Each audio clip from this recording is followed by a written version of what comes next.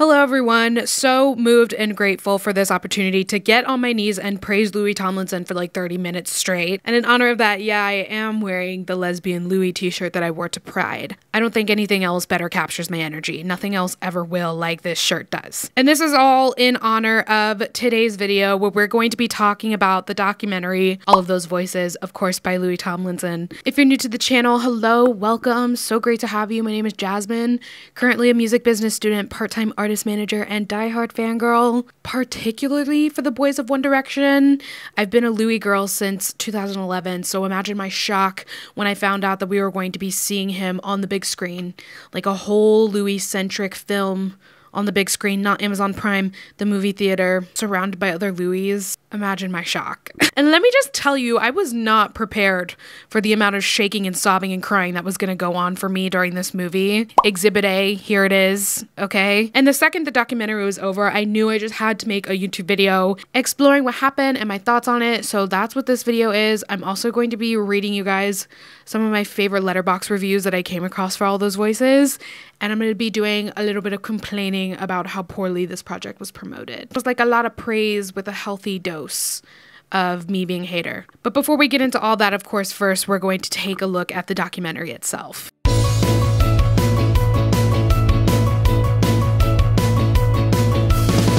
So most of the beginning of All of Those Voices is Louis reflecting on his time in One Direction, how close the band was, and like how unbelievable all the things they accomplished together were. But I think the primary point of highlighting One Direction was to get to the part where they were over so they could portray how unprepared Louis was for the band to end. Now, this is the point in the movie where I personally began my sobbing. Like, there was a lot of sobbing throughout the whole thing, but where it began was right here when they talked about the end of One Direction. Lucky for me, the girlie who was sat next to me, wrapped up in a One Direction blanket, was also sobbing throughout the whole movie. Like, we were just taking turns sniffling back and forth. So I'll never forget you, girl. Lucky for that. I just felt so seen. But my crying, yeah, it began when they were talking about the end of One Direction. And I think it's just like, we always kind of knew that Louis was unprepared for the end of One Direction, but to hear him talk about it in detail like that and directly how it upset him, and hearing other people share their accounts of how much it upset him, it just really hit me. He was just not ready to say goodbye to One Direction. He just like me for real. But yeah, not only was he like unprepared for One Direction to end, he said it himself that he was angry. And I think so much of that comes from his next little point in the documentary, is that he couldn't see himself as a solo artist. He said himself he could see Liam going solo, he could see Harry going solo, but that wasn't a position he ever imagined himself in. And when you think about it, and especially if you see the rest of this documentary, I think not being able to see himself as a solo artist makes sense considering how underestimated he was in One Direction. He told a story in this documentary that rocked me to the core, to say the least. But he said he wanted a solo on that second single because he didn't get one on What Makes You Beautiful. So he worked with the producer on his vocals so he could get better and do better and have a solo just for that producer to turn around and give the solo to Harry instead. Meaning Louis did all that hard work for nothing. Not only that, but he was probably excited, expecting to get another solo, working really hard, thinking he was doing something important and special, just to have that like ripped away from him. I'm sick. I'm sick right now. That producer, if I ever see you in the street, oh. But yeah, so much of the beginning of this documentary centers around Louis just feeling really unconfident, underestimated, and not good enough. And it just felt so real. Like, again, we knew that Louis didn't get a lot of solos on Up All Night. Like, that was a whole thing. The fandom was really upset about that when it even first happened, and then for years later, that's been a thing. But this was the first time that we really got to see firsthand how deeply that affected him. Like, it goes so much deeper than you could imagine. It's not just him feeling underestimated, but in All Those Voices, he also literally said he felt like he didn't have a place in the band and didn't understand what he was there for. Like, there was like, saying it out loud, it just makes it even crazier to me. Like, he wasn't just feeling unconfident and underestimated, he didn't even know why the fuck he was there. And that is just so crazy to me because I feel like I and a lot of other people have always seen Louis as the glue of One Direction, the glue that holds them together. With the way that Louis was kind of behaving, even over the years, not even just in the beginning, but with the way he was behaving in One Direction in general, you would never be able to tell that he felt like he didn't have a place in the band. Louis was literally so much of One Direction, even when he wasn't having the most solos. Like, all the most memorable moments, funniest moments, One Direction inside jokes, like 99% of all of those are just Louis, like single-handedly. Again, not just in the beginning, but throughout their time as a band. Might as well be a reel of Louis. Louis was just everything and everywhere, and I feel like Louis girls were also really prevalent. Everyone always talks about the presence of Louis girls now and like how fierce and dedicated they are, but I feel like Louis girls were really prevalent like that back in the One Direction days too. So that's why it's just a little bit wild to me that he felt like he didn't have a place in the band. But he did explain that he found his place in the band through suggesting that they write their own music and then being the one with the most writing credits across their albums. In fact, he said one of his proudest moments was having the most songwriting credits in One Direction. And there's this video that I eat up every time I come across it. Like, I cannot not hit play. This video of an interviewer like acknowledging that Louis is the songwriter. I'm gonna play it. This album shows a lot of growth for you guys. What one song would you say really, as a band, you guys identify, especially you? I mean, your name is next to like every track. What song would you guys say you really identify? Like, my favorite thing is when people tell Louis to his face what he needs to hear. Like, there was that one video of a meet and greet where a fan went up to Louis and said that his voice adds so much to One Direction, is so unique and special, and Louis was just smiling. Like, I love it when a bitch tells Louis what he needs to hear. So yeah, I'm really glad that Louis mentioned in this documentary that he has the most writing credits and that he's really proud of that, because I feel like that was a huge turning point for the documentary. And Louis himself, he deserves to be recognized as a great songwriter, not just from One Direction, but also in his solo music. He's an amazing songwriter, and I'd love to see him owning that. And I would love to see a lot of other people in the general public own that too. I mean, he also deserved solos in One Direction. He also deserves for people to realize how unique and beautiful his voice is too. Like, he doesn't have to be confined to being a great songwriter. He's a great vocalist as well. And I just wish someone was around to tell little baby Louis that. Not baby Louis, but you know, 18-year-old Louis. Might as well be fucking baby Louis, okay? But with Louis, like, finding himself in kind of writing all these songs for One Direction, he started to feel a lot more comfortable, obviously, and was having a great time. There was a point in the documentary where he said he felt like a god coming off of stage. So that just takes me right back to how hard it was for him to leave that behind. I just feel like a lot of people can't begin to register and process how hard it actually was for One Direction to end as a band. And this documentary kind of helps. This documentary made it like a really big deal that One Direction was breaking up. Like, they showed us everything that was going on backstage and behind the scenes. And even Louis' sister Lottie had a scene where she was talking about how badly it affected everyone that day. They were so fucked and sick in the head for playing History like they did during that One Direction's last time as a band thing. And they fucking played History while showing old clips of One Direction. Sick and twisted. But it just shows how monumental One Direction was and how hard it was when they came to an end for the people who were there. I mean, it was hard for us too, believe me. But then I try to put myself in Louis' shoes, you know what I mean? And I can't imagine, like, feeling so underestimated as it is, and then struggling to find my place, and then finding my place, and then all of a sudden, you know, this thing that I love is being taken away from me unexpectedly, and I can't even see myself doing it on my own. But I put myself in Louis' shoes, and I try to imagine that happening, and I just can't. So it's like, no wonder he couldn't imagine himself having a solo career, you know what I mean? That would be really hard to imagine. But we learn in the documentary it was his manager who suggested that he try it, and he ended up having to consult with his mom, which is just such a hard concept for me to grasp. I remember thinking about this when I was sitting in the movie theater, like, trying to grasp the concept of, like, Louis just not doing music anymore and what life would be like for him if he decided not to go solo. It's a scary, dark thought to have, but I just feel like he was so made for it. His songwriting is so amazing. The way that he performs when he's in his element and as he's grown and, like, getting up in the crowd and, like, really doing his thing, really getting into the music as he finds himself more. His music in general, and even the progression from Walls to Faith in the Future, was so big and so crazy and so good. So just, like, imagine what he's going to keep doing. I can't imagine Louis not having all of that. Like, he's such a good artist. He's so good as an artist, and he loves what he does. So I just cannot imagine a world where he just, like, never pursued his solo music. But at the same time, I could completely understand why he wouldn't, because shortly after he lost One Direction, he lost his mom. And then he lost his sister, as we see in this documentary. It really did seem like every odd was stacked against him at that point, and the way that the documentary portrayed that was so raw and real. Actually, I think a lot of things about this documentary feel really raw and real like that. Like, after the section when he was exploring all this loss, there was a few scenes where he was, like, openly communicating his lack of pride and confidence in his solo career. Like, just openly admitting it. There was a scene with his vocal coach, who is a living, breathing angel among men. That woman is so good for him. I love the relationship. What she brought to this film was amazing. But there was a scene where he was talking to her and he was just like openly criticizing his own performance, putting himself down for his performances and hearing himself go out of tune, those kind of things. And those are the things to me that feel so raw and real. That's exactly why I said this documentary feels like that, because he did have those moments where he was just like openly criticizing himself, all in the name of like getting to see the progression from that to when he finally feels worthy. That's how the documentary progresses, and it's beautiful and amazing. It gives me chills. But I just feel like it would take so much to be able to open up about the things you don't like about yourself, especially on a global scale. Like, I'm sad and insecure. I would never talk about the things that I hate about myself. And Louis criticized himself in front of millions just to show how it used to be for him and how he used to feel, and show all this growth that he has done over time. That's my absolute favorite thing about this documentary, is how it goes from Louis being torn up about One Direction, then feeling really uncertain in his solo career, to seeing his impact, and then finally feeling worthy. Literally the most beautiful progression. And it's like you can see when these moments happen for him. Like through each stage, the uncertainty to kind of seeing his impact, feeling worthy.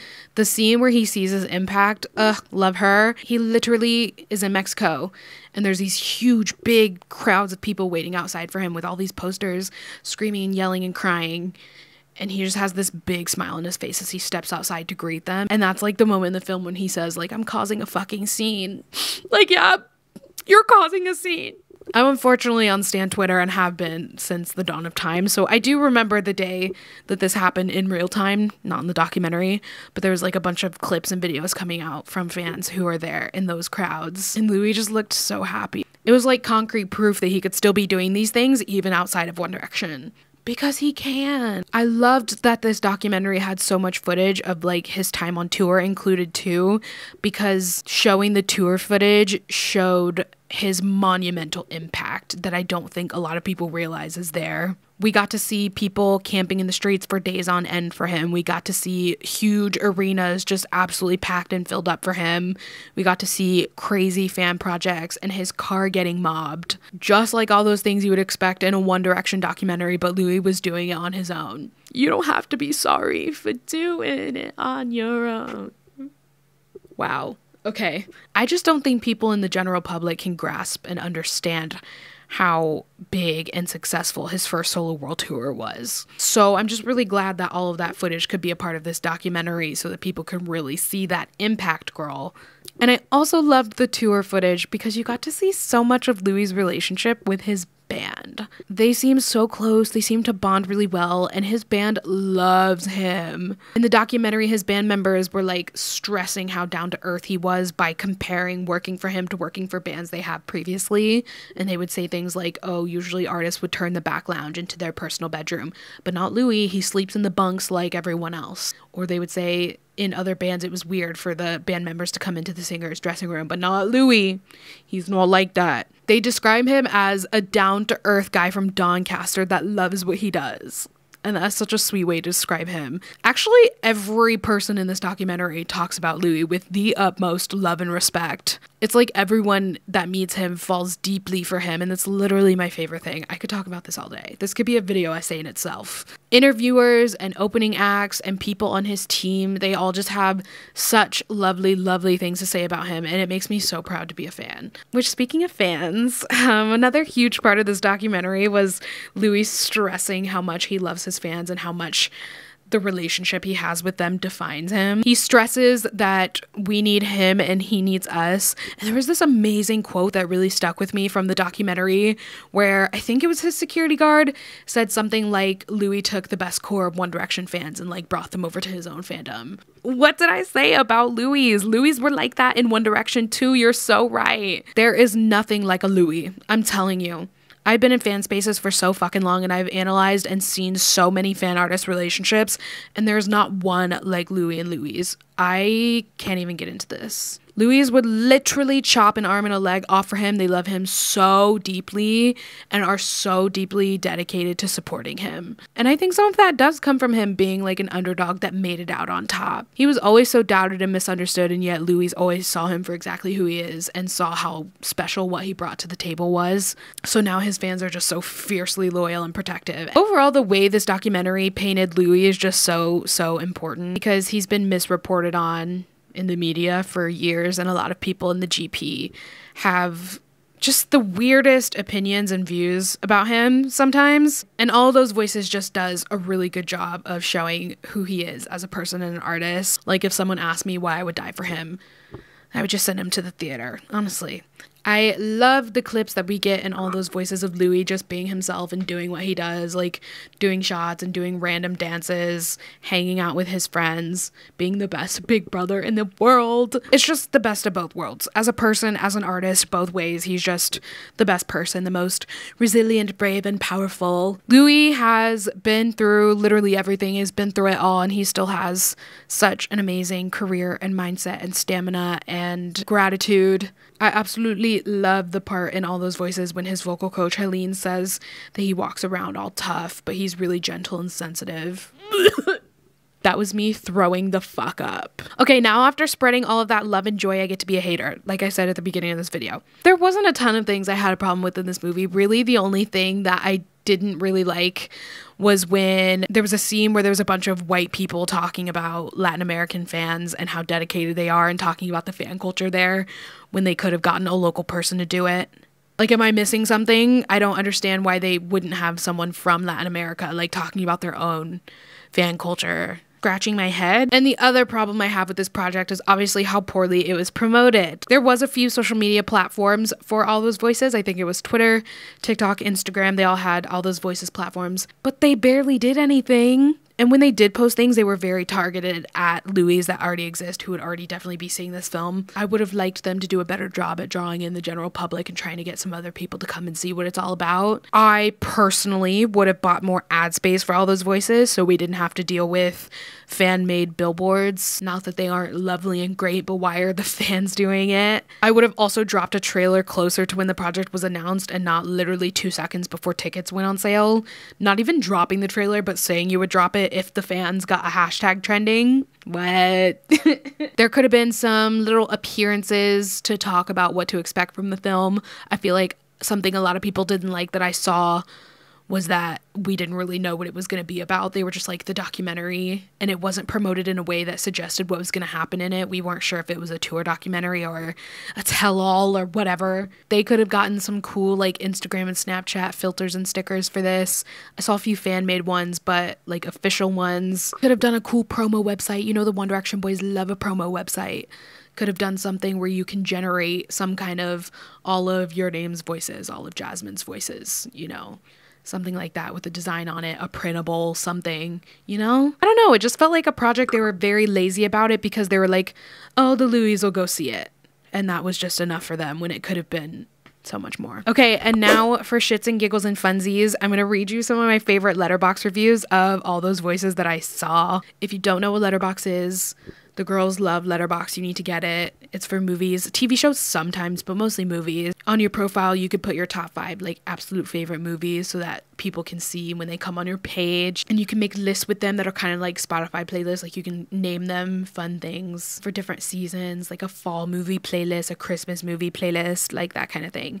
But the most fun feature is reviewing and giving movies stars. Not really like actually reviewing movies like critically, but just saying something fun and stupid. That's my favorite part of Letterboxd. So here's some reviews of All Those Voices. Whoever played Louis was really convincing. A documentary mostly about how gay Louis' fan base is. This movie sucks. Every time I try to jerk off to Louis, they cut to Ollie, which is a play on the original Letterboxd review of This Is Us that said, this movie sucks. Every time I try to jack off to Louis, it cuts to a fan. Stick it to our roots, you guys. I love him so much. I'm so proud of him.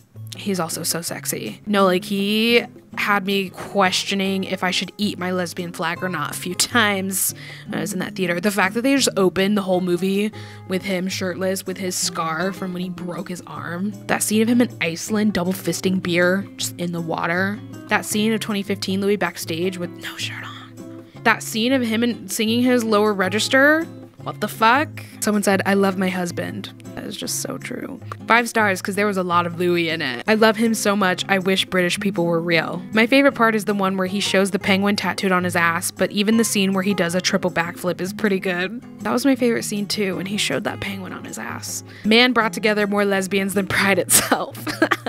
I'm actually going to see it again today. Like, today's my second round. In like 20 minutes right after I film this, I have to leave for the theater, and I will be wearing lesbian Louis shirt there. So we'll see if I make any besties. Do you know what I mean? Do you know what I mean? Last time I cried like this was when I was born, for real. Real. I like the part where Louis was smoking a joint in bed. That's my man for real. Shout out to all the 20-year-olds who had a Louis doll in this movie. I feel seen. No, because people brought their Louis doll to my theater. I see Louis dolls all the time. Not even just Louis. I see Niall dolls a lot too. At One Direction club nights, concerts, and now movies. So have no fear, we do be having the One Direction dolls. Crying over a man is never okay, unless that man is Louis Tomlinson. This one's my personal favorite. I actually think Louis Tomlinson should have the legal rights to kill Simon Cowell. Like, you get it. You just get it. Letterboxd is never gonna let me down. I feel like there's a million and one more things I could say about all those voices. I'm sure I'm missing some points, but that was my little brain dump. I'm just so proud of Louis as always. I'm always proud of Louis, but sometimes I have these moments where it just hits me so intensely, and I feel like this entire movie was one of those moments. I do want to do like a long video about Louis's career, not just all those voices, but I want to talk about his music and his career so far and his role in One Direction and all those things, kind of like I did for Niall. So let me know if you're interested in a full solo Louis video. Thank you guys for watching me talk about all those voices. You can check down in the description box for all of my social medias. I recently just rebranded a bunch of my bios, so go check them out, see what you think. Let me know if you like them. You can also use the link in my description to request a video topic. If you have something specific you want me to talk about, go leave it down there. I hope you're all doing amazing, just absolutely amazing, drinking all the water, thriving, and I'll see you in my next video.